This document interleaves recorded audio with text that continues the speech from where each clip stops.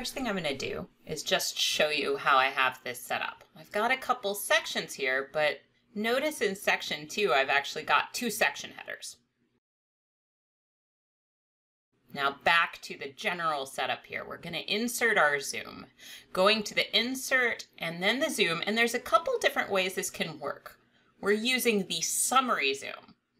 I get to pick what I want to show up in my dynamic agenda here. So I'm going to click off that slide that's in section 2 but says it's section 3, and then unclick the final.